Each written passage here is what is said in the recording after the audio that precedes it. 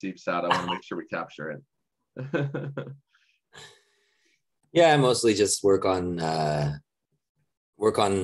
right now we're working on some articles trying to sort of put some stakes in the ground. What do we mean by wisdom, to be able to explain it to people without watching 50 hours of Awakening from the Meaning Crisis. Yeah, wisdom's a tricky topic, right? Especially the way he talks about it. It's not like a simple like, oh, be wise and repeat this phrase a lot or think about a simple thing. It's a whole model of intelligence and imagination and personality and distributed versions of those things. And then like within the world, like I don't even know, I've never really asked John what his view of the world is, but it's probably like a complicated thing. Yeah, I'm trying to like boil that down at the moment. Not like in some sense to capture something about it that's understandable and still leave you with the awareness that you don't understand it. It's just pointing towards something. Like it's not a full explanation of what it is. Just like a sort of definition that outlines what space are we working in right now. That's kind of what I'm working on. Where are you at? Do you have like a working definition? Like from psychology, there's like operationalizing concepts. So this is easy to talk about. Yeah, I mean, currently I do, but it's not like I'm meeting with John and Zak Stein and Rick Repetti tomorrow. Oh my God. And then they'll be probably, well, hopefully tearing it apart and putting it back together and helping me to define a little more clearly. But I'm currently conceptualizing it in terms of view, care, and action, and just aligning things. Care and action. Okay, I think I can follow that a little bit. So yeah, go ahead. Yeah. So I mean, like the view being sort of, like if you take it in terms of like salience, landscape, and so attention and awareness, and sort of this figure ground movement. Okay. They talked. John and Layman talked about that a little bit in one of their episodes about the stereoscopic gripping on multiple levels. Yes. So the view would be kind of some of that. Yeah. And I mean, in that sense, just getting insight, sort of better problem formulation. What am I trying to do, and how am I trying to solve this problem, and getting a better way to frame the problem and better. So I'm paying attention to the right things in order to solve my problem more elegantly. And that has to be brought in alignment with care. Right. In that sense, like agape, sort of this like deep, the deep, like sort of an emotional sense of what's good, what's true, what's beautiful. And in that realm, we often encounter like distortions because of trauma, different kinds of experiences we've had that like cause us to distort the way that we care. So we're not always caring about what's good and true and beautiful. Sometimes we're caring about, like, it's distorting our way of caring, saying like, oh, I feel helpless, I feel insignificant, I feel lonely. Right. These caring habits almost.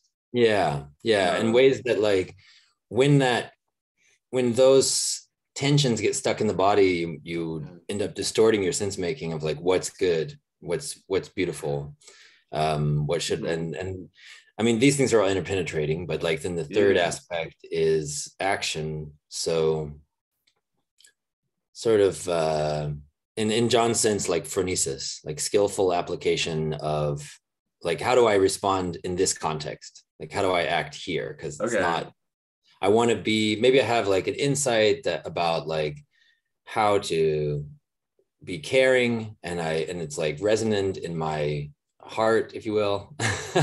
Like I really want to be caring, but it's going to be different in this context, in this context, in this context. So I have to learn how to be caring in different contexts and practice that. And over time, I'm developing like virtuous character through action. And all of these things are like interpenetrating. Right, right. Because they're feeding back into each other. And so your actions then become like unconscious food for your care. And they're like validating and challenging your care and your worldview. And then your worldview is validating and challenging your actions and your care.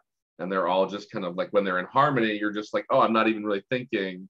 I'm just caring and acting and being, or something like that. Yeah. Mm-hmm. And one thing that I'm not sure, like this maps on pretty well to a lot of other systems. I'm the one thing that it leaves out that's like sort of glaring to me at the moment is like mystical experience, sort of the energetic. Well, right, yeah. So I'm talking to Arthur Verse Lewis hopefully later this month. Do you know his work at all? I don't know. John cites a couple of his books, and I met with him and John a couple of times, and he wrote like kind of the book on mysticism. He has a book called Platonic Mysticism, and it's just like it's got a gloss almost, like you really get introduced some good vocabulary and models of these different people over the last 2,000 years, and it's just a really good history of like the Neoplatonic Christian kind of path from Plato to now, like to 1950 maybe or something like that. There's not like a list of current mystics to follow around these days or anything like that. But yeah, it's a problem, right? Because when you start having mystical experiences, where do you put the symbols, right? These symbols are both like archetypal potentially and personal. They can be full of bias, right? Like a mystical experience has almost the most potential for bullshitting. Yeah. So and yeah, I've been thinking about this a lot because I'm talking to him. So yeah. Yeah, I mean, so this is like the needle that I'm trying to thread there is something like looking at how do I explain this to the average person in a way that they can see like what I'm talking about. And the average person, well, in my experience, so maybe I'm just moving in certain circles, but the average person doesn't really hasn't cleared out enough of their emotional blockage and have the kind of insight into a worldview that's like sort of beyond scientific materialism, and doesn't like, so there are like blocks to mystical experience. Yeah, for sure. And, I mean, purification is kind of Plotinus's maybe first or second step, depending on how you look at his work. And I think every tradition has that, right? Like more morality and ritual and all of that is trying to unblock a lot of that trauma, right? Or that just bias you've built up is maybe a more neutral word than trauma. Yeah, like, well, I mean, just experiences that like leave your nervous system in a sort of like, or the way that I think about it anyway, is that you get sort of sensitized to like, there's a danger here. And when you're in this danger state, in the state of contraction, like you're not open to this mystical experience. I suppose it might be best to talk about it just in terms of flow, like when you're in flow. Oh yeah. People, but it's like one of these things where it's hard to find that, like, where does this really relate to the average person's experience? And doesn't start to sound like some kind of esoteric thing that I'm like pitching to you, but rather just trying to get you to look at your own experience. Yeah. Well, with virtue, you're dealing with like conformity theory, right? You want like I think John's talked about like the psychological bleed of I'm closer to goodness, and I don't like turn it into propositions or start like pasting it into my life, but it permeates and kind of disrupts the way I'm looking at things. And I might catch myself looking at things differently and go, oh, she's not an object. Oh, like that is an object. Like that's not a person. Like my computer is not a person or something like that. Like, and you have these little moments that kind of like are little epiphanies from your practice. Yeah. And I mean, that's another thing that's very difficult, is to like get people to turn from trying to understand the model as just propositionally to like seeing my experience, understanding my experience directly in these terms. Like I have a meditation that I made trying to like, so I've always been very fascinated with how can I take these complex subjects and put them into more simple terms. And so the concept of affordances by Gibson and the concept of schemata from Piaget, I tried to make into like very simple language that my target audience is somebody like my mom or something. Yeah. Who doesn't have a deep philosophical background and wouldn't, I could explain these things. And if I did explain them, or when I have explained them to people, it often ends up that they struggle and try to understand the thing as a proposition. And then they feel like they've gotten it when they understand how that works, like this model of things works. And I'm like, yes, I mean, that's good. It's not a bad thing, but at the same time, if you don't look and see like, okay, this cup is graspable in my experience, like that, and then like start to see like, oh, things have possibilities. I can do something with that. Or like I can look over there and there's a towel over here. I can imagine like what it would feel like to touch that without actually experiencing it, because it's like sort of stored in my memory of experiences that I've had before. And so this is like how memory affects the way that I'm making sense of the world. But if I just get this like, okay, memories and effect, or memories are inherent in my experience. It's like, okay, as a concept, that's good, but like, can you see it? Right. In your actual experience? Can you start to recognize this? The affordances, the schemata. And so I made this meditation where you go to a park. It's just this audio meditation. You go to a park and you pick up a rock and you press play, and it kind of walks you through like, see this, experience it. Like, Yeah. You'll love this. I was at the beach 2 days ago and I was doing a bunch of just practices. And part of what my practice is, I concentrate, and sometimes like on a dot or a candle. And I just concentrated on this shell because I wanted to look at something that like my attention could go back to a lot. And it wasn't like, if I pick something too simple or too weird, I'll like start looking at everything. So I'm like, okay, this is the shell. I'm committed to this shell. And for like, I don't know, 8 or 10 minutes, I just concentrated on that shell. And like in that concentration, I was worlded in a whole different way. Like the whole rest of the thing around the shell and behind me and in front of me kind of shifted into where, okay, now I'm in nature and I'm just noticing what's happening. I'm not like on the beach at my goal doing my things. And it just pulled me out of that through concentrating on an object outside of me. Yeah. Do you know this thing? Have you ever read Chuladasa's The Mind Illuminated? No, but it sounds like a great title. Yeah, it's a really cool. John Yates was this guy. He died recently, but he was his sort of Dharma name was Chuladasa. Okay. And he does this as an initial practice. He's a certain, I'm no expert, but he's in a certain vein of Vipassana. And one of the first things that he'll have people do is to like concentrate on an object and then notice how, as you concentrate on it longer and longer, that your peripheral awareness comes more into focus. Right. And you right. Sort of come into this. Yeah. So it's really, that sound reminded me of what you were doing there. Yeah. I love diffuse awareness. I listened to this woman like, I don't know, 20 years ago, and she just talked about how diffuse versus concentrated awareness works. And I just try to have that happen. And you get this kind of like anagage sometimes where you're like, oh, I'm in like the world, not my world. Yeah. And there's like at some point, at least in my experience, there's the possibility of this expanded sense of self. Like, of course, because you identify with like, you're the world, right? Like, and other people are the world. You like, there's even like an expanded place for other people almost. And stopping like this, well, it's just a natural and maybe and sometimes very useful and important function to like identify myself as my body or in my head. There are these different views, these stories. But when you start to expand it, you start like I don't know. It's one of who was that said that? I just don't want to be acting like this is my idea, but like we're all borrowing great ideas. Yeah, sure, of course.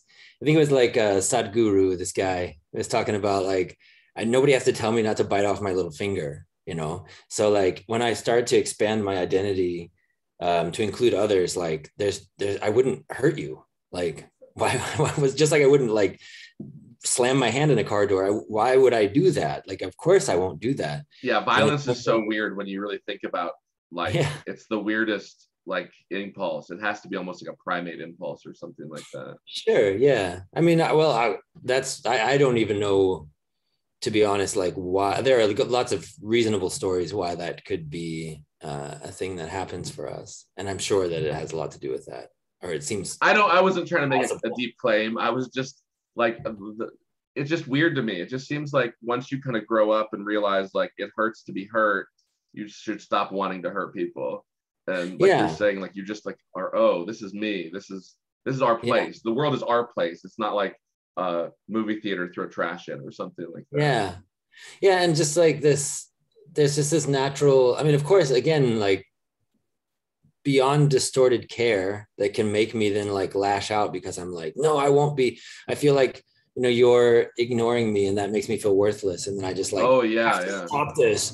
And it's like, actually, there's an internal process here that needs to be cleaned up. Yeah, And once yeah. I've done that, and I'm like, oh, okay, so I'm just here and I'm like loving awareness. I mean, there's a lot of this is just basic, like basic, but it's like, spread throughout all of the wisdom traditions, these kinds of concepts. But yeah, just learning for me, it's like learning different ways of looking, different views that allow me to experience the world directly this way.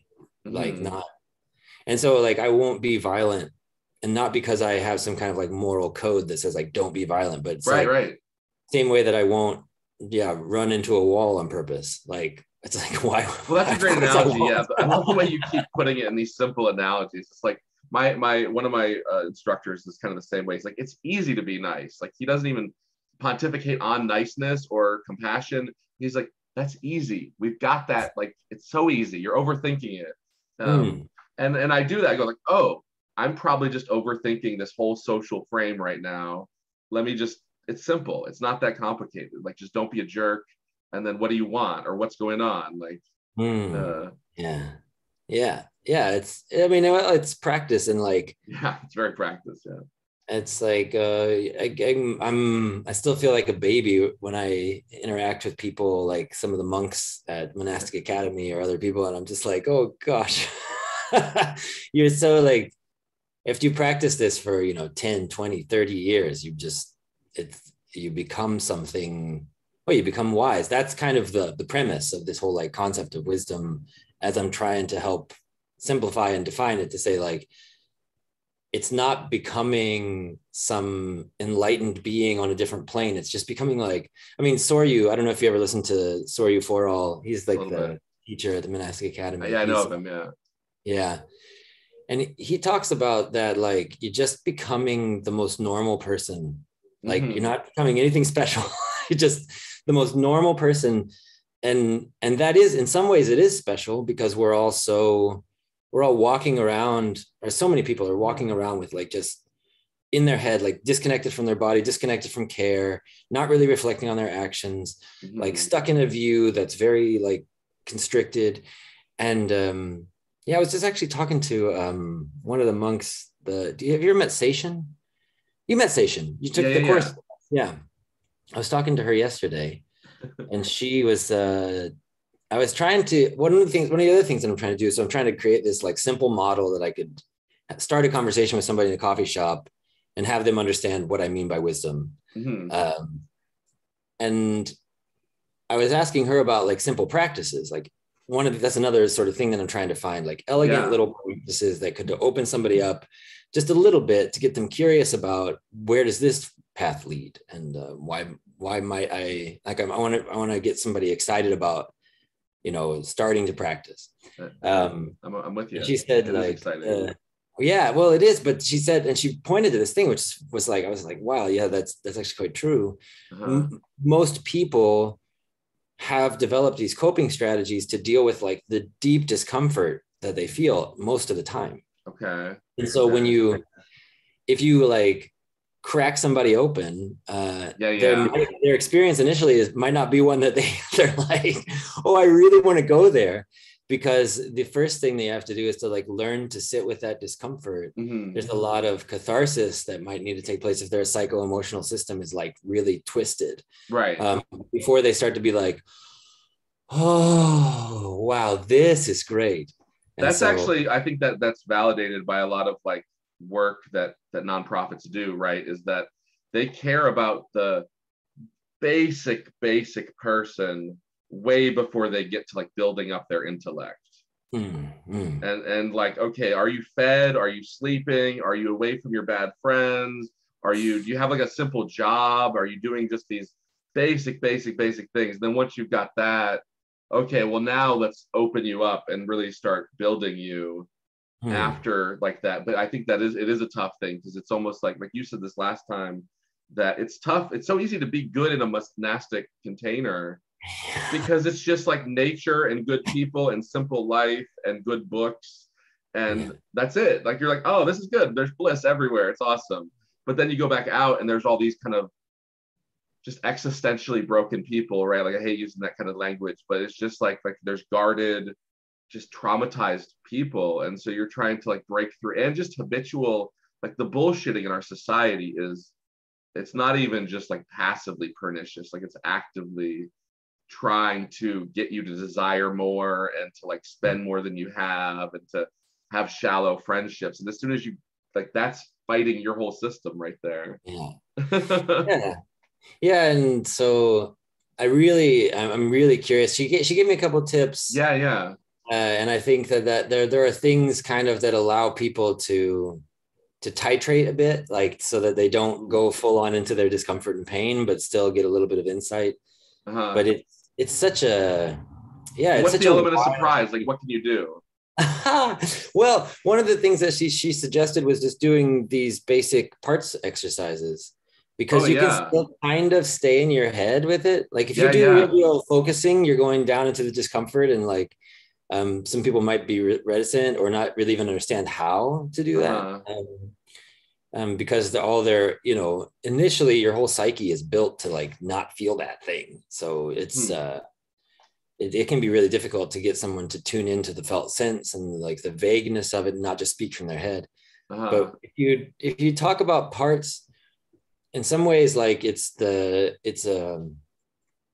like the ability to stay still kind of in your head and just like recognize these different parts of you that are in conflict and want different things. Yeah, like I remember in the course they talked about like the guardian that like guards the protectors. The protectors. So like maybe you could like encounter a protector and have some kind of like dialogue with a simple like external part of someone's psyche. Yeah, and then it just gives people like the ability to kind of still stay in this very heady mode, but nevertheless access something about like, oh yeah, I'm not just a person who thinks something.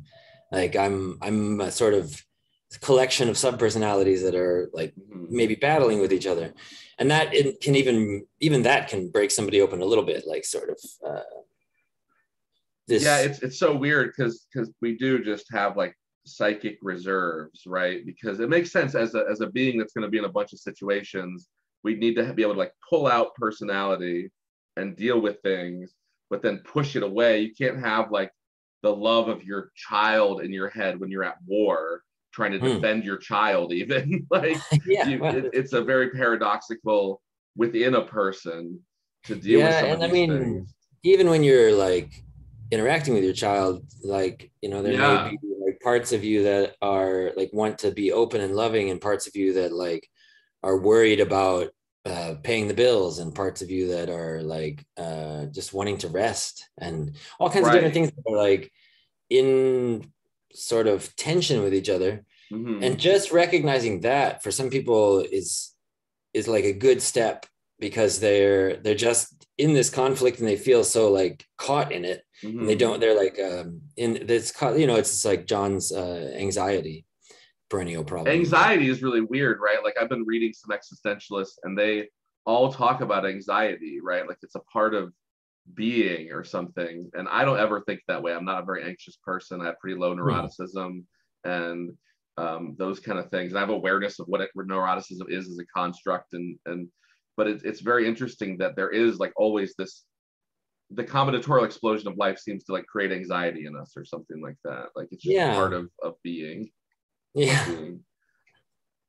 Yeah, it's difficult. But then when you can learn, like, so I mean, in this way of thinking, I suppose like in the internal family systems way, you'd say like self is the kind of like self with a capital S is a kind of harmonizing field in which you can hold all these subpersonalities. And so like the anxiety releases because you're actually able to bring like care to all of the parts of you, all these different sort of motivations, desires, whatever needs, whatever you want to define them as. I mean, I think it's good to be a bit like loose with all of that, because it is whatever because of this deep nature. Well, you don't want to reify it. You don't want to bullshit Yeah. yourself in this process. Like those are both just perennial dangers of these things. Yeah. Yeah. And so if you take it lightly and you say like, okay, there are these different parts of myself and you don't reify them, then how can I find a field in which I can hold all those parts with love and sort of allow them to be and be grateful and thankful to them for what they're trying to do. Yeah, and yeah. Protect me and stuff like that. Yeah. Yeah, the Stoics have similar things with the archetypes and like just identifying anger and lust and intellectualization and just like going like, oh yeah, I've had those feelings. I've been overtaken by those gods, and like let me figure out like who are those gods and are they showing up when I'm not even aware of that? And then you can start to say a lot more and appreciate them, right? Like ultimately, you don't want to just like go like, I've got anger and now I can deal with it more. You want to go, okay, well, what is that like? What is the rest of that? What's the context and the, you know, all of the other layers of the onion that are associated with these like automatic personalities, these like unconscious spirits or whatever we want to call them. Yeah. Forces. Yeah. So I'm curious, what was it that you were most interested in meeting about?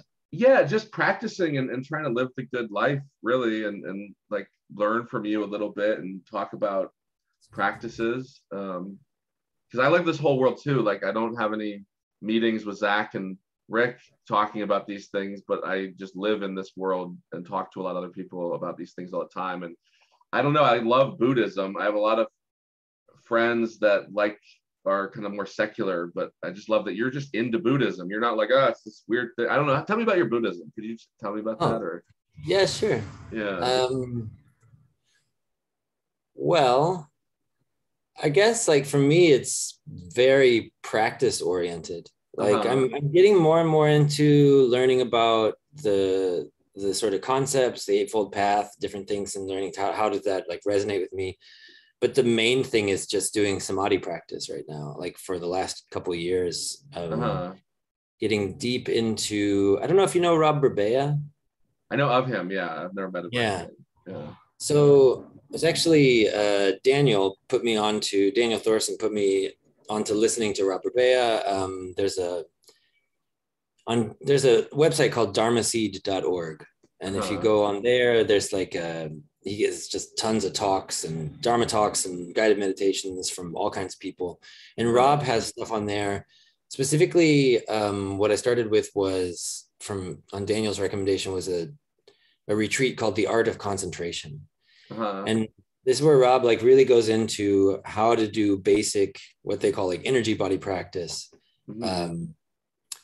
And yeah, this is like a kind of samadhi meditation where you're basically tuning into, like when I started, I was tuning into like the field of my body, like imagining it as a field of energy and a little bit more than your body. So you experience, try to like feel all of your body and a little bit outside of your body. And so you're doing that, and you're also tuning into like, where is there like some small amount of comfortableness, like something that feels kind of good. And then it's weird. Like Rob describes this much better than I am currently, but like you can't really like force it, but in a certain kind of like tuning into that, like say my right arm feels really comfortable right now. Right. And then by tuning into it, I can like try to expand that awareness of this comfort until it includes more of my body, and then all the way out to like where it's more than my body.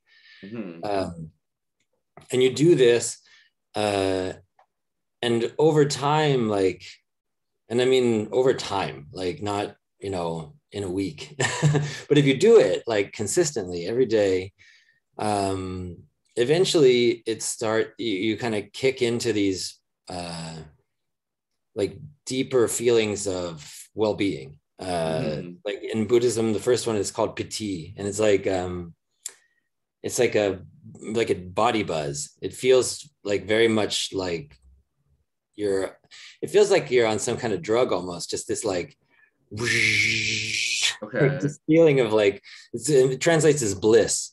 And So you go there, and then there's like more steps, and so it goes on and on and on. But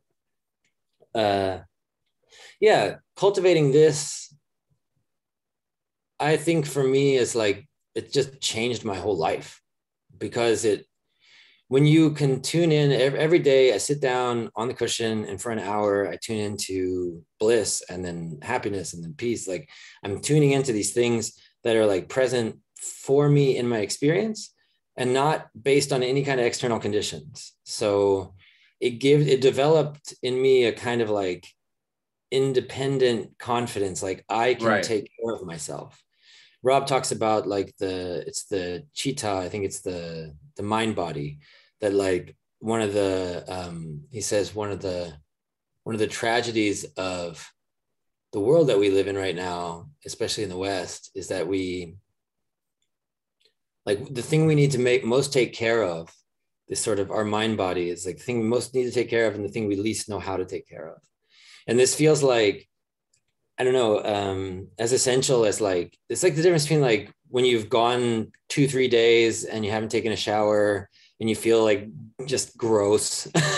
Yeah, and then you get in there and you soap up and you like, oh, and it feels good. And then you come out and you just feel like fresh and new and open and like, it's like that, but for like my direct experience. It's kind of taking this like time every day allows me to come back to whatever I'm doing with this feeling of like, all right, yeah, good. Okay, good. I'm open, I'm happy, I'm calm, I'm connected, I'm caring, all the C words from internal family systems, whatever you want to say. But yeah, so for me, like my Buddhism is very much praxis oriented. It's this. Okay. Yes, that's great. Go ahead. Oh, well, I then at various times when I find the time to like dive deeper into it, I get into, for example, looking now like at the Eightfold Path and trying to really connect, because it's that the problem is like in the past I've maybe learned about these things before. Like I studied religion and culture at one point. Yeah. You're like Eightfold Path, and then you have this like concept and this model, and you're like, oh, okay, so I get it. But actually, like, what does right view mean? What does like, what does it feel like? What does it look like in my life? What is it? Not just like, do I have 8 ways to say it? Yeah, exactly. It's like, okay, I'm looking at things in a certain way, and like that matters. And how am I looking at it? And how can I look at it in a more loving and compassionate way? And trying to build these ways of looking into my experience. And so I do that sometimes, and I don't know where that will go. Like maybe that will become like a deeper part of my practice, but right now it's mostly just like meditating. And then what's in the last I guess since I left the monastery, which was like the deepest experience of that I've had, like practicing 94 days straight, just like like now it's the integration of it has been like really learning how. So I have now like this, usually an hour a day, sometimes a little bit more, but usually just an hour that I practice. And then, so that's kind of like at the monastery, like there's this really easy game. Like I got, everything's just like, I'm just sitting here, nothing is happening. I've blocked off this hour, I can sit. Super easy to tune into things. And then the challenge is getting up off the cushion and staying with it, and coming back to it all the time. Like, that's the fun part, right? So the new like practice mode for me since I left there has been training myself to not just be in this state and this open awareness, like this open body state while I'm meditating, but also like coming back to it all the time, every step that I take, trying to like notice when I'm contracted, open up, relax. That's awesome. Yeah, because I like similarly, like if you can start to have a good sit and then bring it out into your rest of your life, right? Like that's powerful. John would always say that at the end of his meditations. And like takes like a year to do that or something like that at a minimum. It takes a really long time. Which I find which again, like I hope if one person meditated once because they saw my YouTube channel, Like Mm. I just post it mostly for myself and just like, oh, I have all these like the energy body meditation that in the course I have it on my channel, and I think I've done 80% of the views. It's not a lot of views, but like I'm 80% of them. So I'm just picking on it, trying it, and if someone else tries it, that's awesome because they might do more or get more into it. And I think there's a lot of bad practices, but like there's a lot of good ones out there too, like the energy body thing. I like it. I was telling you in that email, during the 2-day weekend with John Guy and everybody, they have all these kind of breakout rooms to socially lubricate everybody and get everyone to try the social practices. So I was in this breakout room with this guy, and we said a few things, and I go, oh, that makes my shoulders relax, and just like I could feel my scapulas just dropping down my back. And he's like, oh, now I can feel like some warmth in my belly. And I'm like, oh, that makes me so happy. I feel like my chest is raising up. And we just had this like 5-minute interaction that was all energy body or something like that. Nice. And it was great. Yeah. And I realized like, oh, you can just do this. It was not narrative. There was no goals. There was not like an agenda, but it was like both of us felt completely happy with the whole 5 minutes. Like we were both like, yeah, I like you too. Have a great day. And I was like, yeah, I'm glad I met you too. Like it was a very warm moment that was only us talking about like our states of our body. Yeah. Oh, that's lovely. Yeah. Oh, that's cool. Yeah. And it gives you food for thought, right? Like it makes you think, oh, people could do this. Not all the time. You wouldn't want to just sit in a circle crowd and go like, oh, my shoulders, your shoulders. Like that'd be kind of weird after a while, but it's better than going like, oh, bro, how's the football game? Or, oh, what have you bought lately? Like what's cool on Amazon these days? And it was so not narrative. It was so not like a story we were sharing. Yeah. It's this like basic tuning into basic experience is such a powerful, because it's just there. Like right. And it's in the moment too. It's there. Like we're in the moment. We're not in our heads when we're in the moment. Yeah. We're just alive right now. And that's kind of crazy. Yeah. And if you like drink it in, it's just such a better way to be. I think that's the problem, or a big problem that I see is exactly this, like tuning into energy body. I mean, you sit and practice and you do it for a year and you're taking it off the cushion. That's awesome. And if you think about like, how do I get somebody, I mean, if I could just like zap somebody into, this is what it's like to walk around and be able to like tune into that, they'd be like, oh, I'll definitely dedicate a year to doing that. But how do I, because there's so many like snake oil salesmen, like, so much. So like I just tell somebody, hey, this is this thing. And it's like, how do you really convince someone that it's worth putting in that much effort, especially when the first part of it is still long, hard slog of sitting with discomfort and like learning that it's okay, learning to trust something bigger than the immediate contractions that I'm having and not react to them. Not feel like, oh, now I got to like tell that guy or like, oh, I've got to like go fix this thing. And it's like, right. Well, Stoicism helped me with that. Like just stoic indifference. Like I did a reading group and just going like, okay, all of this, I'm going to judge later. Okay. I'm going to judge that later. Okay. I'm going to judge, oh, this is true. I love privacy and quiet. So sometimes I'll be in like a sauna and just someone will come in and sit down and like unconscious. I'm like, and I just go, no, that's me. That's me. I don't even know this guy. He's an angel. He could be Jesus. I don't know this guy. And that indifference, eventually it kind of flipped in, and I still am not perfect or anything like that, but like you can learn to have like a view from above or a detachment from the social and biological forces in front of you. It's like, and it's freeing. It really like, you go, oh, that's awesome. I just went to the gym and I wasn't annoyed by that guy. Like it really like immediately when you can kind of reflect on some of these things and go, oh, I went to the woods and I just noticed the smells and the life and that was enough for me or whatever. Like it does have a lot of positive feedback pretty quickly when it works, I guess.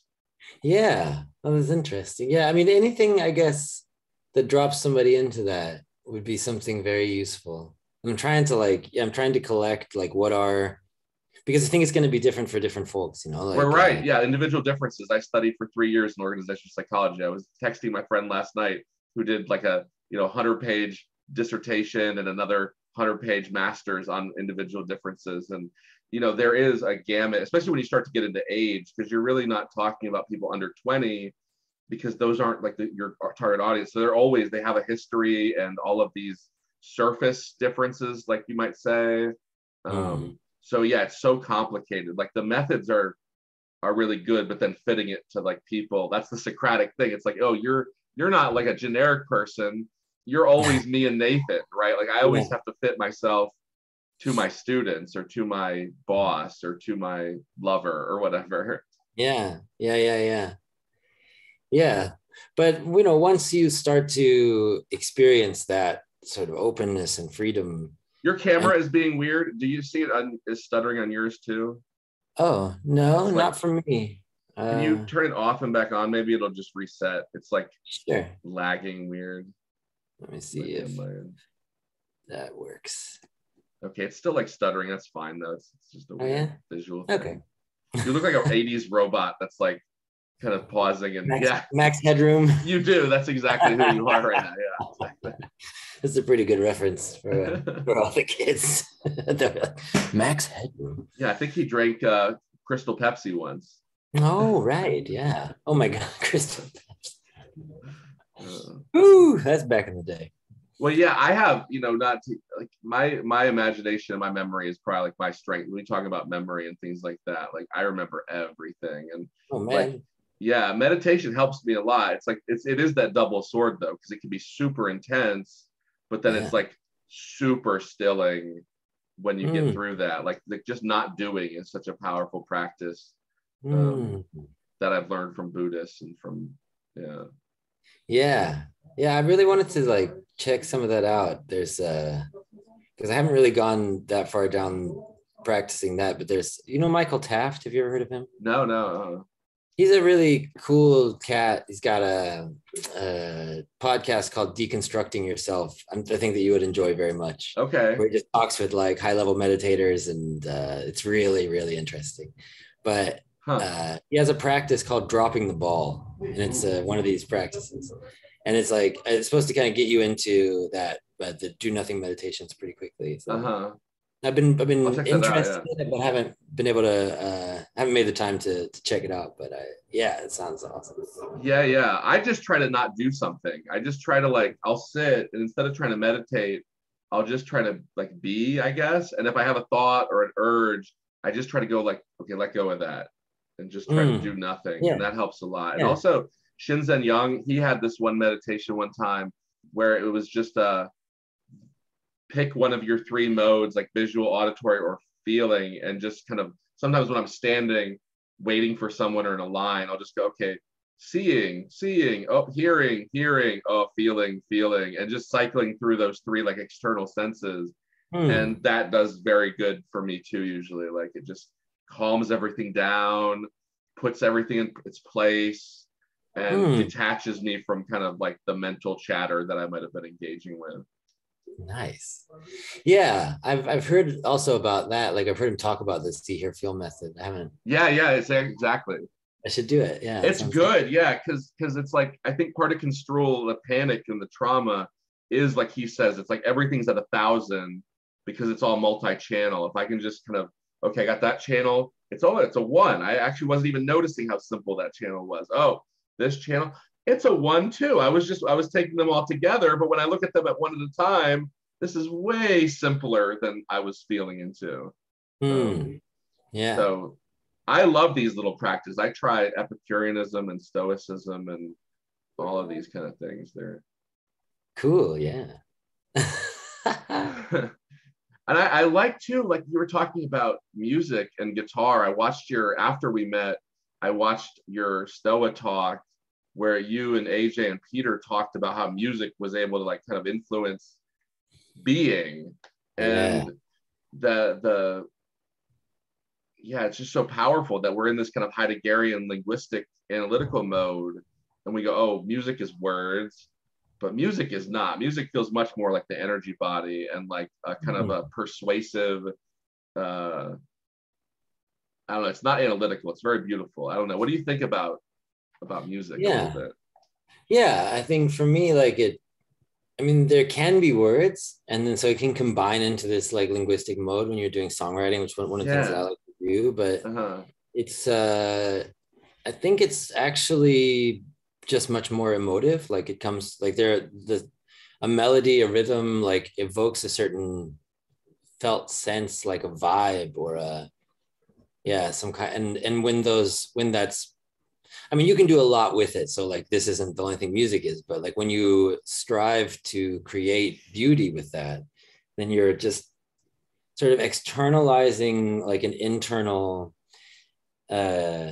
experience and like sharing in it. So it becomes like it's almost as though like we as a group can experience emotion. I don't know if you've ever been to like a concert and somebody's just like killing it. It's so beautiful, and the whole crowd, you just feel this like, wow, we're all feeling that same thing. And so I don't know, I think it's like it's interesting because there's that aspect where it can create this vibe socially, and then there's, I mean, or also just like me as an individual sitting listening to a song, I can, even though the person's not there, we have this affordance now with recordings.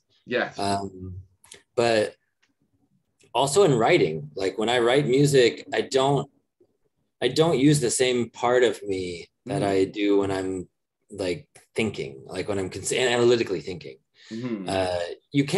People do, and certain kinds of like very high level jazz are maybe involved with this kind of thing. But at the same time, if there's not this other part engaged, for me, it's like, it just becomes more like typewriters. Like it's like, but if you're getting into like what's beautiful, there's like it just feels right. It's like, I'll write a melody and I'll be like, well, this part works, but this part isn't. And it's not because I have some reason that some like logical analysis of like, well, actually, because I moved to the third here, then I have to, it's like, no, it's just like, that's not it. And like, well, what do you mean it? Well, it's not beautiful. There's something, and I'm like opening myself and listening for it in a way that if I were to think analytically, it would seem like I'm being a little bit crazy, because I'm like, well, what are you listening to? Right. But it's like, I'm like sensing into what is beautiful. And so like, I suppose, I mean, with any kind of art, this is just the art that I know because I do music, but sensing in, and that can be also outside of some traditional art medium. Like I think you sense into like what's beautiful in terms of like relating with somebody, what's beautiful to do as to build as a like sort of my work in the world. And these aren't, it's of course like good to engage the intellect, but there's this other way of knowing, like the more participatory kind of sensing into like what's good. Well, I think that's more of John's not cold calculating reason. Like this feels like it belongs with reason and is part of like your character. Like you have this goal of, I want to make a song, and you're not like analytically being reasonable, but your being is interacting with like your motives and the world and things like that. So it feels very I'm like trying, to me in this way, it's like kind of this like, or at least in this model that I was using earlier about wisdom, it's kind of sensing between care and action. Like I'll play and I'll like, but no, it's, I mean, I'm using, it's like valuing, like using sort of evaluative things rather than analytical. I'm sensing into like, oh, that's good. That's a good thing. Oh, that's good. That's beautiful. And that's not, again, like, something I came to logically or as a result of some like sort of process of analysis. It's just like, I can just feel it, that's what it is. And I think we often, like, at least in my life, I've discounted that aspect. Well, as a group, we do, right? Like it's little kids stuff. It's fantasy. It's not real, really business and action. Like you said, maybe action logic is real, but when you start to get in like action feeling, that's silly. That's little kid stuff. Yeah. And then we lose track of like, I mean, this is how we get into like real bullshitting foolishness of like, I'm like maybe really efficiently doing something that I shouldn't be doing in the first place. Like I'm like making a lot of money. I just did that. Yeah, no, I just switched my work life around to sacrifice a little money for like what I just intuitively, logically, I was like battling myself, but intuitively, like I gotta do this for my sanity almost. And it was like a small change. It was not some radical like, oh my gosh, I'm gonna throw everything to the wind. But it was a small but meaningful change that like analytically doesn't make sense. Like if I look at the worldview and the values of my culture, that's a foolish choice. But I'm so happy, and I lost nothing. I gained everything. Like it was such a simple, good choice to just embrace that part of me that I was ignoring. Yeah, and this is like when you're dealing with the complexity of actual life. Yeah. You can't. I mean, you can try to manage it all by understanding and like having the right analysis, the right view, but like, good luck, because life is always way more than anything you could think about. So you have to wrestle with this uncertainty. And when you can, and how to wrestle with it, as far as I can tell, the best way is like from the heart, from opening, from sensing in, like what's good here. And yeah, it's also a matter of, as with everything, it's a matter of practicing doing that over time. You get just like, that's a part of your sense making, instead of this thing where you're like, okay, well, that doesn't align with what makes sense in terms of like cold calculated logic or the way that we're looking right now. So like, yeah, going to the monastery was like, what am I doing? Really? I'm like, I'm just going to drop everything in my life for 3 months and go to hang out in a monastery. When I come back, I'm going to have to rebuild anything that I was doing before and like get things going. It's really like, what am I? This is ridiculous. At the same time, some part of me just felt like this is really good. Like this will be really good. And I just followed that. And out of that developed this project with John and Daniel, this whole thing that I'm working on now. And it's nothing I could have planned. And I mean, the hard part is like, it doesn't always, like, it's not like some kind of, new age, like The Secret kind of thing. Like, it's not like, oh, just follow what you think is good and your life will work out. Like, that's not entirely true. Like it can not work out for a while, for sure. At the same time, for me, what is it that it works out? I had an offer before I went to the monastery. I had this offer for a job, really well-paid job, like teaching at this startup. They were like an incubator and they wanted me to teach people how to do startup stuff. And I was like, I could do that and get paid well. And I made this, in the capitalist view, very illogical decision to go to the monastery where I make no money. But if I would succeeded in this other way without following what like I feel like is good, without following my sense of what's like a good life, then I would just have money. And we talked about this last and time. I'd be like, what? This makes no sense to me. And some other way, I'd like lose out on the meaning that only comes through like, I'm in alignment with what's good. And what's good isn't something anybody can tell me. Like what's good is something I have to sense into. Like what is good? It's not, because going to a monastery or teaching at a startup incubator, it's not like everybody would have taken, whoever took that job, because somebody took it, didn't make the wrong decision, like necessarily. Only maybe. If they were me, it would have been the wrong decision. But maybe for them, this was like a sense into like, yeah, I really want to help entrepreneurs. And this is a venue in which I can practice like this way of being in the world that's really important to me. So great. It's a great job. Perfect for me. And yeah, for me, it would have just been like, well, the reasons for that were I would have the safety of a well-paid job. That was basically it. Like the rest of it didn't light me up, didn't make me feel alive. Very similar for me. It was like just more money, which equals more like long-term safety or more long-term like comfort and stuff. Yeah. Well, and I mean, like, there's a part of me that's also like, this is a deep illusion. Like so one of the things that I'm doing in the thing is like working on, do you know Joe Edelman? Have you ever met him? No. He runs what's now called the School of Social Design. Back in the day, like we were working together on a project called Human Systems, where it's basically about like systems design in terms of values. But he's talking about, I mean, I'm sort of putting some language on it, but I asked him about it. And he was like, yeah, that seems right. So it's not, these aren't the words he uses, but I think they are pretty good for explaining this. It's like, there's like, what he calls attention policies. Like, what are you paying attention to? Sort of salience landscape, but like sort of habitualized salience landscapes, like ways that we've decided, I mean, maybe not consciously and through reflection, but ways that we've come to like pay attention to this and that. And then there are sort of two, in this way of looking, there are two classes, we might say, like fear-based attention and care-based attention. Okay, great. Yeah. And so like the fear-based attention would have like called me toward, hey, take the safe road, take this job, save up the money. If you want to go to the monastery, you can do that in a couple of years when you've got more savings and you're like not so precariously situated.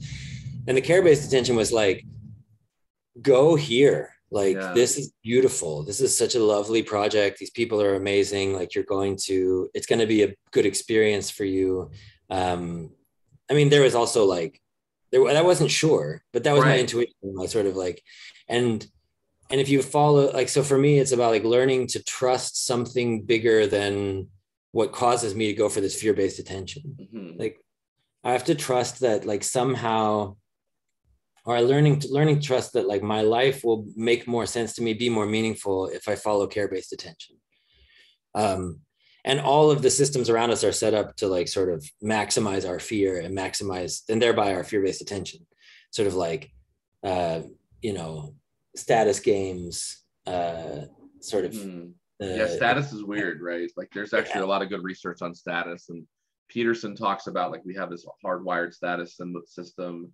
And if you can kind of say, okay, I have enough status, I don't have enough love, I don't have enough like love, basically. I wonder about it. Like, I mean, I get it, and I think that's true in some sense. Like, I want to be recognized for like things that I do, or it feels good. It does. But I wonder, in the end, if it's hardwired. I mean, I know there's like a way of looking that would say, yeah, of course it is. And then I also wonder, like, is it? Like, or at least this, can we let go of something that, like, it's the hardwired sounds like something you can't let go of. Right. And so like, it sounds like, well, you're going to have to deal with status and your desire and need for status at all times anyway. And then I wonder, because I think I've seen people like, who really genuinely seem to have gone beyond it. It's kind of like when somebody says, jealousy is hardwired. And you're like, well, that seems plausible because I experience jealousy. Most people I know experience jealousy. And then you talk to somebody who's like polyamorous for the last 20 years and they're like, I actually don't experience jealousy. And you're like, huh. Like, is that real? I mean, and I think it is when I talk to them, it seems like this is a real thing. You can do a kind of work on yourself to deprogram that. Right. So I would say like, I wonder, I mean, I'm just poking around because it's fun to do. No, go ahead. In this idea of like hardwired or sort of like a deeply seated cultural program. It's deeply seated in me to pay attention to status. That I would believe 100%. Can I reform can I step outside of that? Can I let go of this thing that's so deep in me? Similarly, like with jealousy, can I just let go of jealousy? Can I find a view that aligns with my care, that allows me to act in a way that, like, actually practicing that over time, I become a person who doesn't experience jealousy. Right. I become a person who doesn't care about status. I don't know. I mean, I really don't know. I think so, because like in individual difference research, there's within-person variance. And so some people have very little and they're very dependable, or at least consistent. Like if they're good and have low in-person variance, they're very dependable, right? Like you want the center in a football team, the guy that hikes the ball, to not be a star, but to be so consistent. Like he just always does the same behavior every time. But then you can widen that, right? Like even if he's kind of like born that way, he can still become more within person. In fact, meditation is probably one of the biggest ways, Rick might say, to open up your within person variance, right? Like you just start having more variety within your consciousness or within your behavioral kind of range. And you can kind of like learn that the same way. It's hard if you're the kind of person that's always 5 or 10 minutes late. It's hard to use a calendar, but it's possible, you know. And I think that's where it becomes like you don't want to have too many of these goals at once. Or I think being inspired by other people is kind of a good way to learn new habits like that and say like, oh, you know, what would Nathan do? He'd be on time. Let me see if I can just be a little peppier or whatever, like, you know, would get him there on time. And then through that kind of like aspirational process, then maybe I'm widening my you know, whatever's in the back of my head that's like enacting the actions, like I'm giving it new patterns to throw out into the world.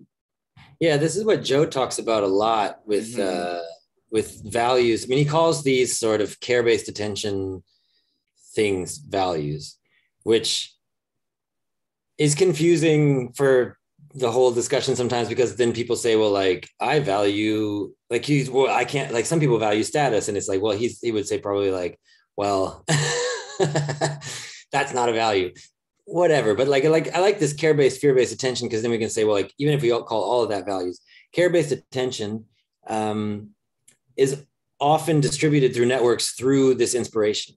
Like you see somebody being a certain way, and you're like, and you just, it resonates with your care, like with your heart, with your agapic sense. You're like, it's not logical. Wow, what a way to be. That's amazing. I really want to be that way.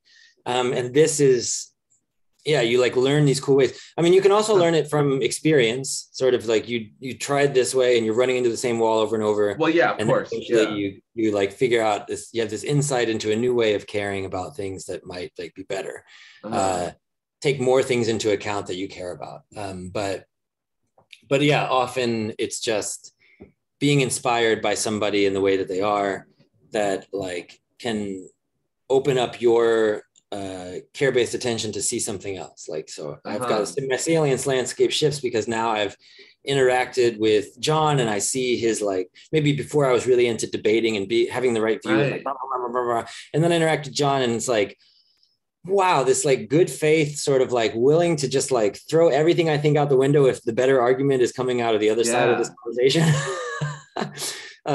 Like that's so inspiring. Like I want to be like that. And then you start to practice it, and then you start to train your attention to like your salience landscape to like tune into this, and thereby like adapting and growing in this sort of care-based attention way. Yeah. Well, I love how this is not really like the way people picture rationality, right? Like decide and do. This is like live and notice, and then like care about other people, and then through that you start to care about yourself differently. I mean, it's like there's so much complexity in it, but like but basically yes, like I think so. Like you're really, if you can, I mean, the first thing that it seems like you have to do is sort of clear at least enough of this emotional blockage that you can feel inspired. So like for me, for a very long time, I was so that I couldn't tune into that. I kind of like, there's part of our sort of nihilistic relativism that's like cultural and philosophical and intellectual. But I think another part of it, for me at least, and I think for a lot of other people, comes from just being so shut down and hurt by living in this system, and like maybe being surrounded by people who also don't really like know how to do that and teach you and like hold you and love you in a way that allows you to do that.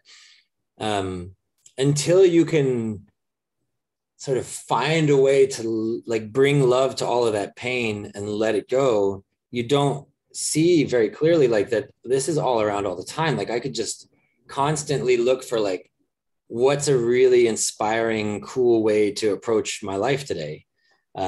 Exactly. Like, right. That's how you should get out of bed. That's how you should actually kind of wake up and go, okay, well, what is this blessing I'm given called a day?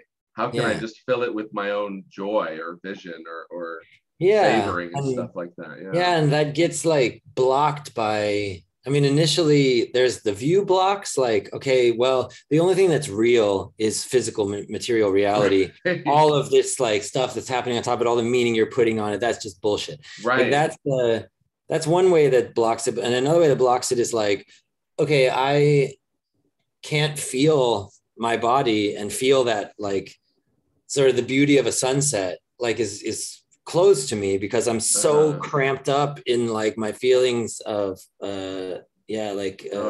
helplessness or other like these other. I just feel relating to this as you talk, like to go back to the energy body stuff. I can feel like, oh yeah, he's right. Like I can just feel it in my body what you're talking about. If you're like stuck in what the Buddhists call Papancha, like this sort of ruminations about like, and you're stuck in this view and it's like, oh, there's this issue. And it's like, oh, you're definitely not noticing the beauty of the sunset. And when you can learn, right, you're in your own, like Eeyore. I always think of Eeyore in like Winnie the Pooh. He's Eeyore at the river. When his friends visit, he's still Eeyore. It's like, your friends are here, Eeyore. Smile until they leave, at least, then mope. But but it's so hard to like just like open up like that. I mean, so whatever works to get you out of that. But then there's also like, for a lot of folks, I mean, I'm really lucky in terms of like, I do get to wake up and think about and just like with a lot of agency decide how I'm going to live today, what I'm going to do. Mm-hmm. And for a lot of folks, it's like, I got to go to work and I got to be there on time and I got to work 12 hours. And when I get home, I got to like clean the house and take care of the kids. And then I got to like go to bed and get up and do it again tomorrow. And there's just like no space to like really. That's the model, forgetting the name, but where like the you have something safe behind you and you have like a vista in front of you. I'm just blanking on the name. John talks about it sometimes. It's like an engineering based model where all like mammals seem to enjoy locating themselves in spaces where they can kind of just see openness in front of them, but know there's like a wall behind them. Like that's what we like, and like cats do this, right? Like you go to a house with a cat, like that's where they are, perched up, looking out. but they're not just hiding; they're hiding while they're opportunizing or something like that. Like they're seeking goodness and feeling safe from badness. So it's like a cat ataraxia or something. Yeah, well, I mean, it makes a lot of sense, right? Like just as an animal, I'm like now I live in an environment in which this isn't actually, I'm not usually in danger. And that's another thing I have to kind of like teach my nervous system, but like, it would make sense that I would want to be aware of the environment and feel like all the parts that I can't directly observe right now, there's no threat coming from there either. And then I can like, this is good.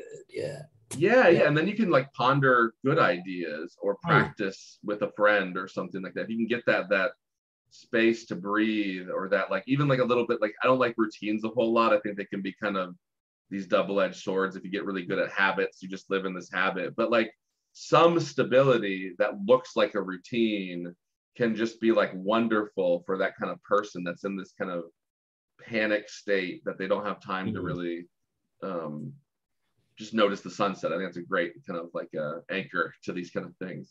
Yeah. And I mean, I feel like this is something that if you can get tuned into it enough, it just becomes like self-evident that it's good. And right, it's like, right. Why would I do anything else? At the same time, like I lived for such a long time unable to tune into that.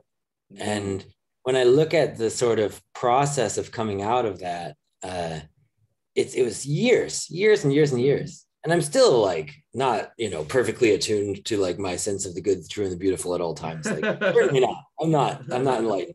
Is that possible? I think it is. Okay. I think it is.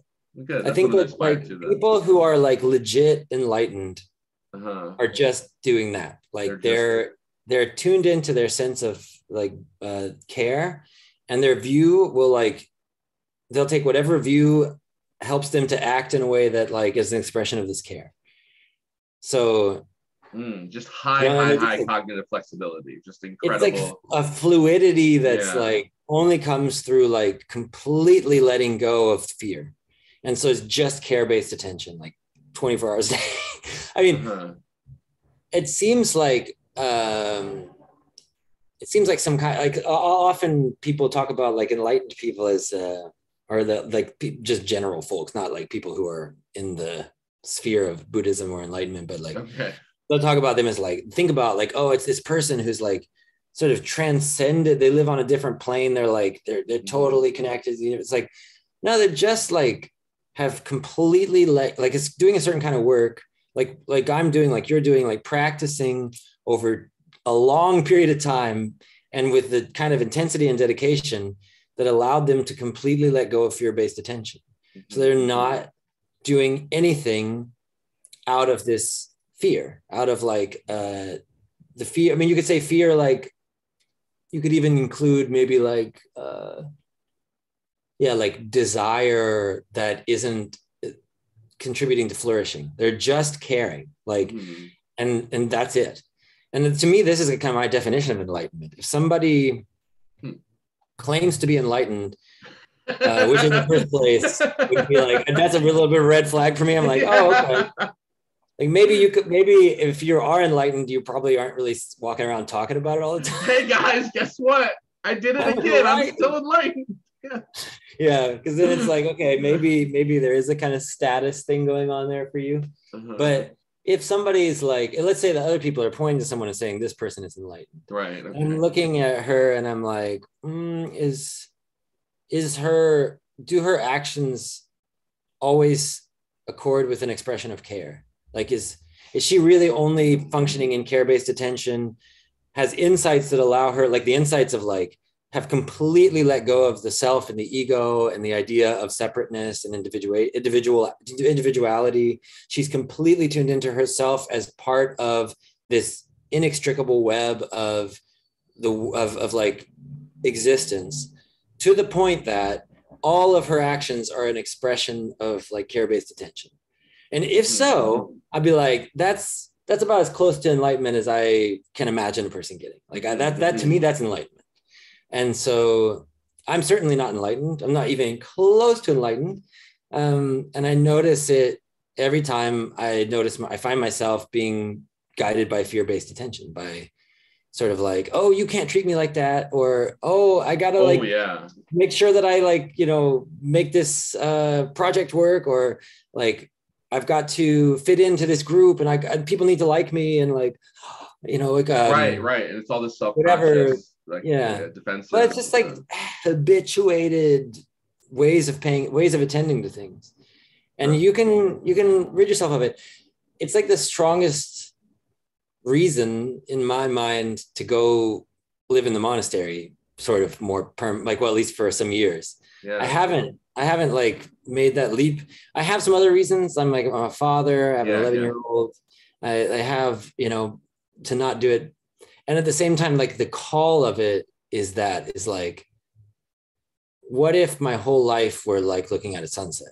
Like, well, it's a time thing, right? It's just quicker. It's the most effective path to that like kind of permanent state would be just the space and the guidance to have the intensity to then like progress to that point. And I mean, there are also, I think, good reasons to say, like, not everyone needs to, this doesn't need to be everyone's goal. Like, not everyone needs to completely drop all sense of ego and self and just dedicate themselves fully to their life as an expression of love. Like, it's a worthy goal, but it doesn't need to be everyone's goal. Sure. That's good. And so, like, it's kind of like, to my mind, the difference between if you wanted to be like a top level athlete, or you just want to be like reasonably in shape.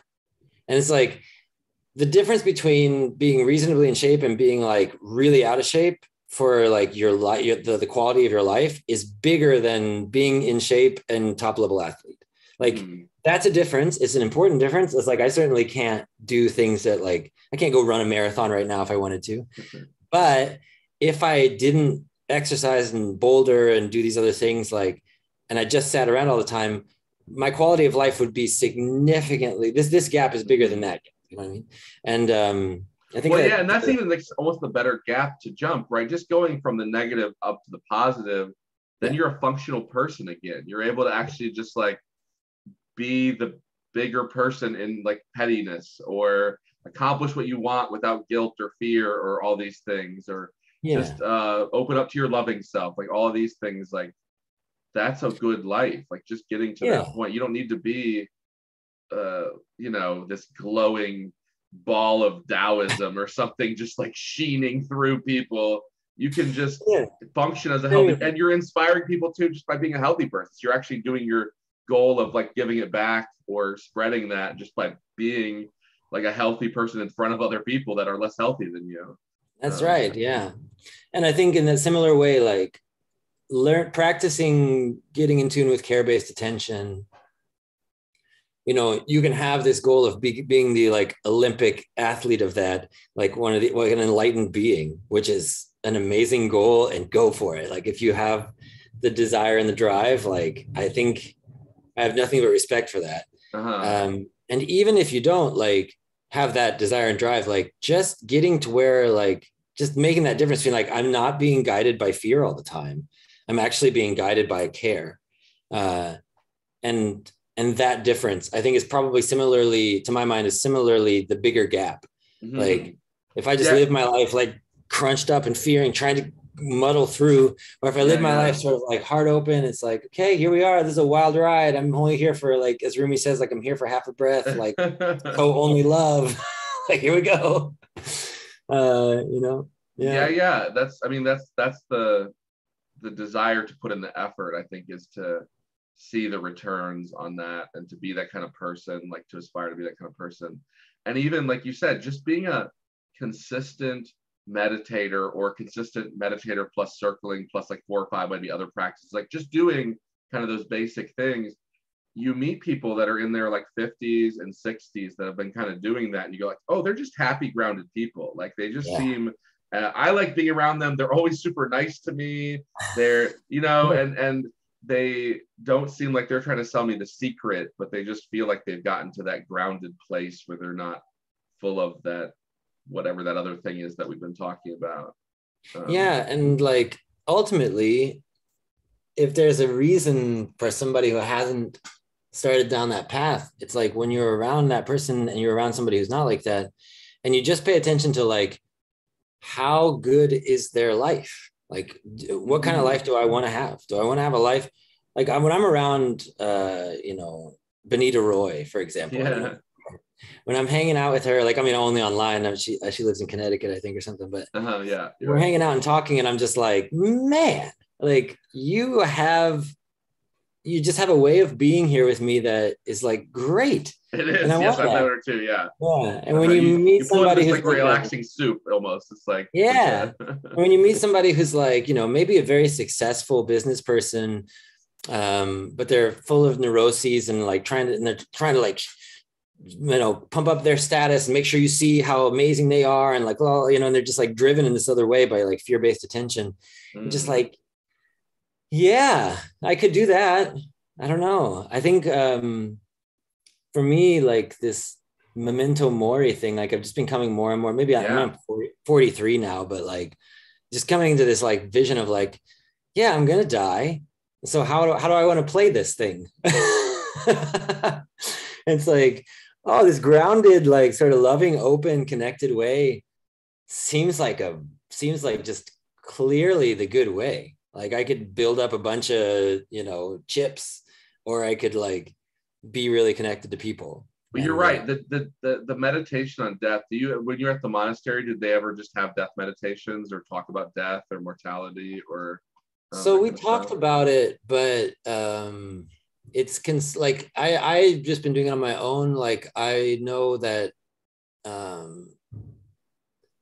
sort of it's like we had various levels of like sort of how much people had been meditating when they were with us, and so I think it's kind of like not a beginner thing to do, just because you could probably like spin off in the wrong direction. Like it's supposed to open your heart, and it might just make you like really desperately afraid. But and so we didn't ever like, I didn't receive instruction to do that, but I think yeah, it's when you're at a place where you can tune into what's good.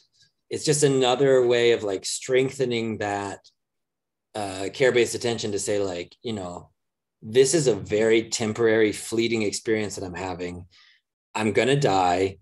How does it like make any sense to be afraid? Like, you know, it's like because the fear in some sense is like, it's not good. I don't want to like, you know, demonize fear-based attention. It's like, I'm trying to protect myself.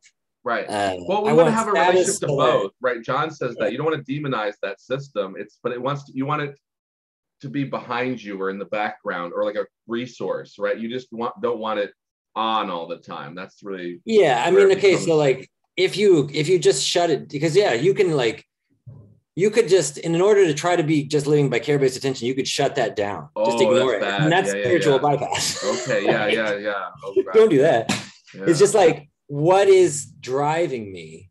I want what's driving me to be care-based attention. I have to be aware of my fear-based attention because I don't get rid of it. Like when I talk about an enlightened person, I don't think it's somebody who never is afraid of anything. Well, that's interesting. Yeah. It's a harmony with those things. They're not driven by the fear to act.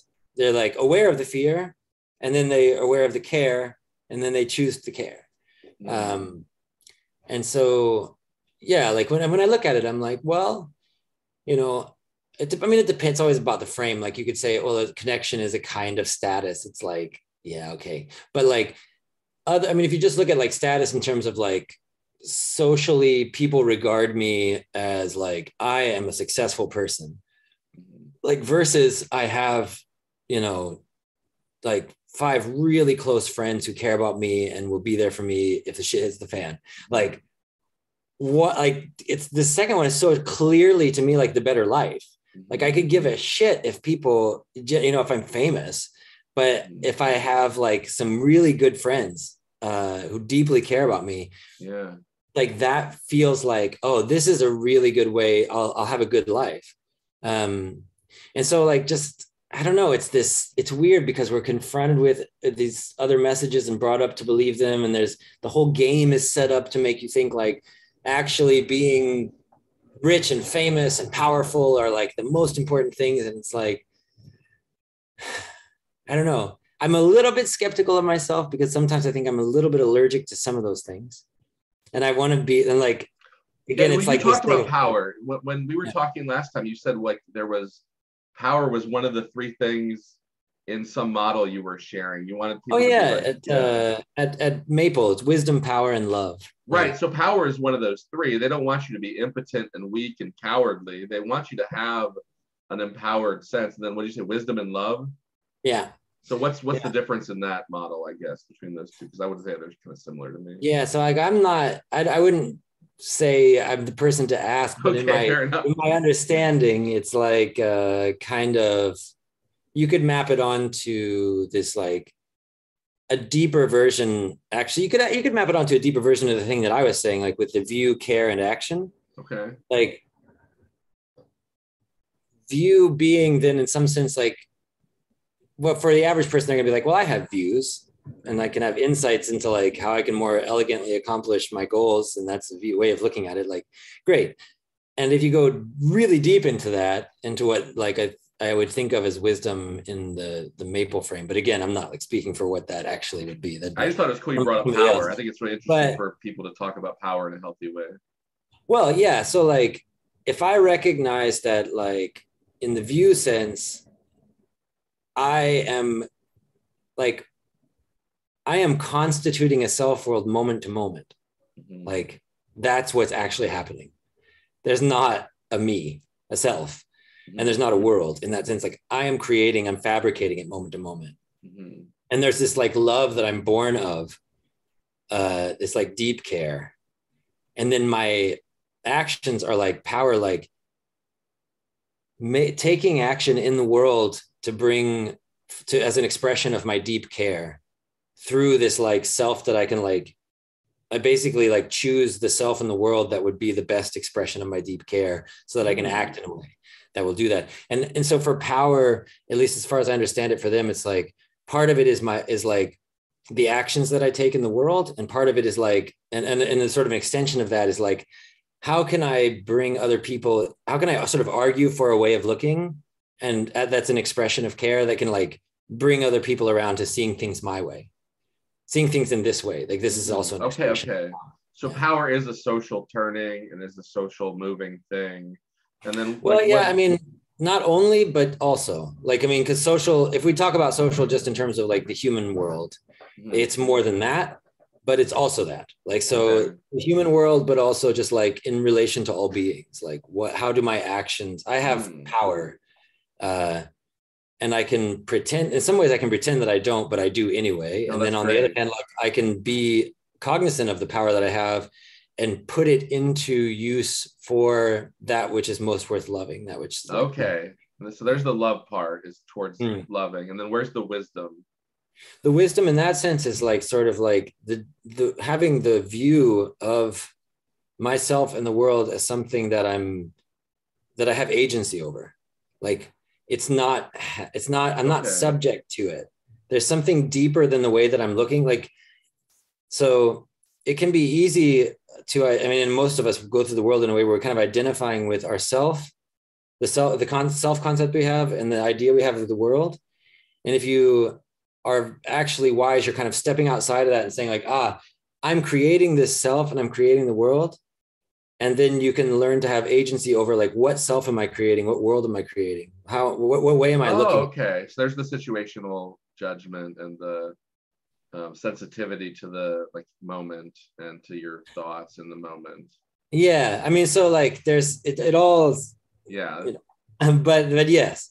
Like, that's so cool. I think as far as I understand them with wisdom, it's the idea of knowing that the way that you're looking is not the way that it is, and gaining agency over your way of looking. That makes sense. From you can choose the way of looking. Yeah. That like is an expression of the deep care that leads to the actions. Yeah. Huh. Yeah. I think I love this stuff. You should ask Daniel. I will. He's much better I don't know him, but I would explain that. Well, because it's so interesting, because I always think of Buddhists as these reticent, kind of withdrawn people, but like the power part is very much not that. It's very much. Yeah. Well, I mean, and it's like that is a way to be Buddhist, is to just bliss out in a cave and that's it. And then there's like this is a more like bodhisattva kind of returning to the world, in some ways very resonant with like Plato's cave. Right, you know, correct. Like, you don't go out and see the sun and then just walk out and live in the sun now. Like in this like an analogy, you go out, you see the sun, and then you come back and you try to talk to everybody, be like, hey, over there. Hey, Alcibiades. Oh my gosh, let me talk to you. Yeah. Theotatus. Oh my God, have you seen me lately? Oh my gosh. Yeah. You're bringing it all back. Yeah. So this is very much like for them, it's not just about blissing out. It's about like sort of bringing love and deep compassion to the world and like trying to combine wisdom, love, and power. Giving people who have power, wisdom, and love, and give people who have wisdom and love, give them power. Oh, that's so interesting. It's like a balancing model where you use the lack, you fill the lack or something with the other. Yeah, I mean, it's often just the way that our system is set up is like people in power often don't have wisdom and love. Right. Yeah. I mean, they may have it in their personal lives, but like what they're doing, especially socially, you don't benefit from that in a capitalist system. You benefit from power. So like getting everybody to follow my vision and my lead, and here we go. That's how you get power in the capitalist system. Convincing everybody to buy my product. Yeah. But that doesn't have too much to do with like love and making sure that like what I'm convincing you to buy is an expression of care for the flourishing of all beings. Like that's not usually, it's definitely not intrinsic to the thing. And so it's not usually at the forefront. And people who are very concerned about the flourishing of all beings don't usually have a lot of power. They're usually just like, a grandma. Well, that sounds like agreeable people seek power, right? Like the more agreeable you are, the more you like just take the fall in conflict, right? So if you have this one group that is kind of heartless and happy to take advantage, and one group that would like rather not argue and would rather just give a little bit of power to avoid arguing. You end up with this dynamic where like the person, the careless person, keeps getting more power from the caring people, just because that's how people negotiate in this kind of. Yeah, we've built a kind of like sociopathic hierarchy in some sense. Yeah, because like I'm nice to people at McDonald's, not to brag about how awesome I am, but like I'll say like, just take your time. I'm in no hurry, because I'm just not like, and they're like, you're the nicest person we've met in weeks. And I'm like, just because I'll give you an extra 45 seconds of my day, and that makes me into like a saint or something like that. Like, wild, it's horrible. Oh, yeah. Yeah. So, I mean, complex problems, but like addressing them through simple practices and trying to spread those practices, I think is something worth taking a shot at. Well, yeah, it's amazing. I feel like in some ways, like I'm so lucky. I have such a privileged life to like have the time to do these things, to reflect, to like have this, and I'm not like, I mean, maybe I don't have like tons of money and I don't have all this thing, but I have time, and that's like not something most people have. Mm-hmm. And so there's this whole talk that we've been having about like how to do this, like sort of developing yourself and becoming more in tune with what you care about. And I think there's a whole other discussion about like, how do we build systems in which like people don't have to like bust their ass for 12 hours a day at McDonald's in order to like pay their like crappy landlord and not get kicked out of their apartment. Like, yeah, you know what I mean? Like there's a whole world of like the systems in which we're embedded that make it so hard to do these things, that if we had a different system, I mean, it's not a panacea, but for example, a universal basic income would allow people to go, we wrote this, I don't know if they wrote it. There was an article that one of the people at the monastery was thinking about writing about like how cheap it was for us to live there. Yeah. There were like 8 of us, and I think our like entire budget was like something like 4,000, 5,000 Canadian a month. Like it was like insane. Like to say like $600 a month or something. You're just like, we had such a rich experience in our lives just being there, and it's just like, yeah, this isn't accessible for some people, but it's not like, oh, we can't do that. It's like, oh, you totally can do that. Yeah, well, that's how I started. A lot of how I started was just giving up like weak habits, and like, oh, I had these robots. I used to like to play with these computer robots, and they play video games and do the games. And at one point I even sold them. And so it was fun because I was programming and I was like getting the games to do stuff. And then I realized like, I'm just spending like 15 minutes most mornings managing this program. And if I just stop managing this program, I have 15 free minutes. And like, if you could just stop doing a little bit of these things, which were like intellectually, even like financially, the robots, I could get to make like $50 or $100 an hour sometimes. Like, and I'd go like, stop tinkering, because like your creativity is being given away there. And if you can just like get some time and creativity back, that'll probably pop up somewhere way better than in some virtual world that you don't care about. Yeah, but I guess for me, it's just like, also, I do have to run actually pretty soon. But for like, sure. Thank you so much. It's also important to recognize like there are like larger systemic issues that make it really hard for a lot of people to we're both lucky, both of us. Yeah, and well, this is just like, I think it's just good to like call that to mind whenever we're talking like this, because it's like not to say like only, oh, I'm so lucky, oh, and that's good, have gratitude. At the same time though, like just to say like there's another front on which this battle needs to be fought, which is, how could we change the systems in which people live that would give them more time, more space, more access to like resources and methods and tools and practices? Because like, yeah, it shouldn't be like, this is maybe the deep point. It shouldn't be that you have to be lucky. Right. You know what I mean? Like it should be just everywhere. Like, I agree. It's just like so easy and supported that like people live this way, and this is the way that we are. It's kind of like, that's to me like the deep bodhisattva view is like, I don't want to only help you do the hard thing. I want to put you in a situation in which doing the hard thing is super supported and easy, like, so yeah.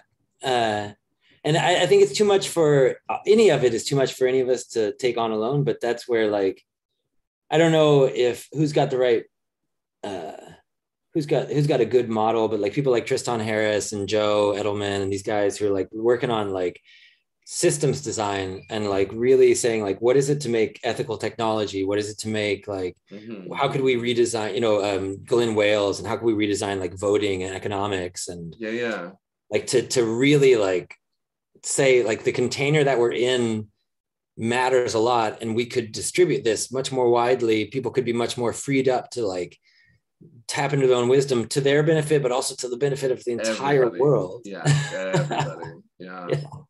No, I agree. And that's why like it is just being in the world, acting the way you do is like putting that in the world. And then if you can make it even more systems, like that's even better, like you said, and give people the space to have the time to do the practices and to cultivate like the network of friends that could actually just like replace your consumerism or your depression or your anxiety and stuff. And I think like, so I think it's like what I'm most excited about at the moment is like how these two things interact, like creating small scale cultures of people who could like model that and actually like, as John's talking about, like steal the culture, like change people's idea of what's possible. We're really open right now because Corona shut down the world. And so people like suddenly realized like, oh, this isn't the only way that we could move in the world. And I'm not just like so caught up in the grind that, I had some time to reflect on like, how am I living? And so my hope is that as we emerge from this, there will be at least some new experiments and models that like show people, hey, there's a different way. No, I love seeing all of John's guests that do the same thing and talk about these. And I'm so interested, and I join groups like this, and it just works. Just my life is better. Your life is amazing. It sounds like you're just always full of joy and thought, and you are like, I don't know. It's you were probably like that before you committed to all these practices. You seem like a very like pro-life kind of just full of vitality person, but it's both ways, brother. If you were hanging out with me all the time, there's like, there's a range. Okay, fair enough. But it's working for you. I mean, like it does. You've cultivated a way of life that's actually like flourishing. And when I look like in comparison to myself, like let's say 10, 15 years ago, there's where I'm like, oh, okay, so I do have a lot of volatility. I do have a lot of like emotional like swings, and I'm trying to deal with and like stabilize and understand. But I'm like, the range is up here where it used to be down here. So I've moved. Right. That's how I feel too. Yeah. If you could find some like kind of punctuated equilibrium, I think that's actually probably how it works. Is just boom, boom, boom. And you just kind of like the slow crawl up to the top of the mountain or back down to the bottom if you're trying to bring it up back or whatever. But, well, great, Nathan. Can we start practicing once in a while, like maybe even once a month or once every couple months, and just next time maybe sit for 20 minutes or doing, like I said with the email, like do a group practice with Rick or something like that? I've been considering like what would be a way to bring people together and do that kind of stuff anyway. So like we can maybe, I have a bunch of friends. I can invite 8 people if you wanted to ever just try to have like a virtual Sangha or things like that. We can try it out and see what happens, see what's good. I got a couple of ideas, and I'm happy to like test them out and try it out. Well, great. I'm very open-minded, and so are a lot of my friends, so it's be good. Well, great. Cool. Thank you so much, Nathan. And just I love hearing about John's work, of course, and I've been spending more time with Rick as well. And just this whole thing, it's great to be a part of something bigger, I guess is probably a good way to say it.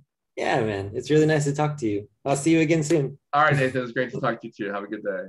You too.